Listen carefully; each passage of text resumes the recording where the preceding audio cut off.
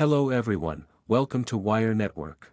In today's video, I'll guide you through the step-by-step process of configuring a DHCP server on a MikroTik router to automatically assign IP addresses to your network devices.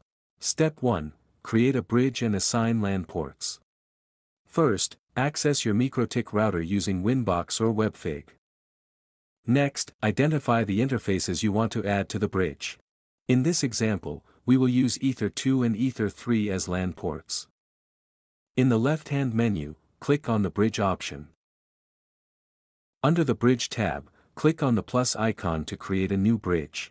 Next, give a name to the bridge.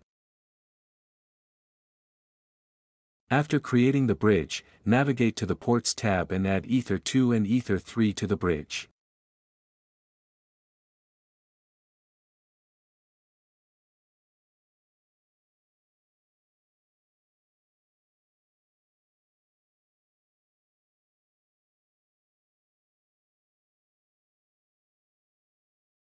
Step 2. Assign IP address to the bridge interface.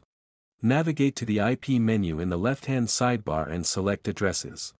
Click on the plus button to add a new IP address. Next, enter the IP address you wish to assign to the LAN network. Next, select the bridge interface that you created earlier.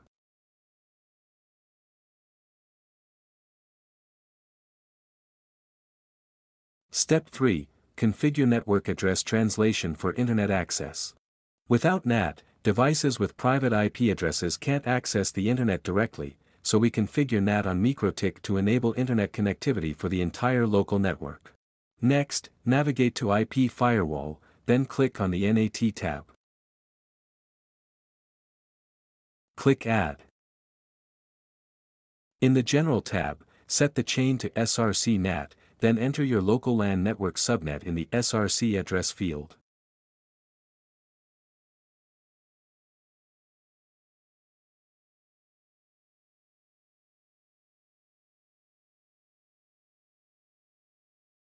Next, go to the Action tab and set the action to Masquerade.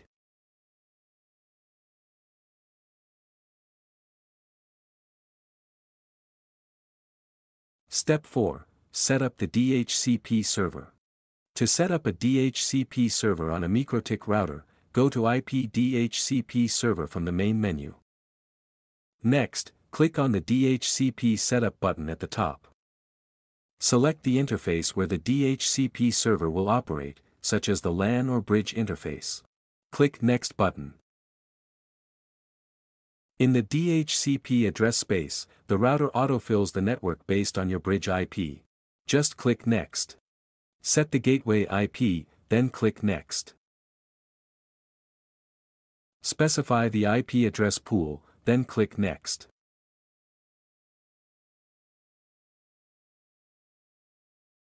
Specify DNS servers, then click Next.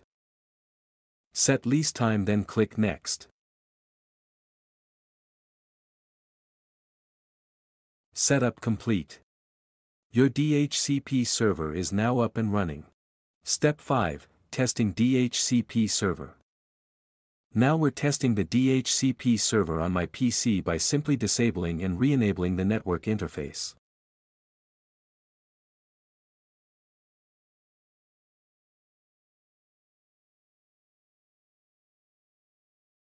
As you can see, my PC has received an IP address and DNS information from the MikroTik DHCP server. You can also verify the assigned IP under the Leases tab in the DHCP server window on your MikroTik router.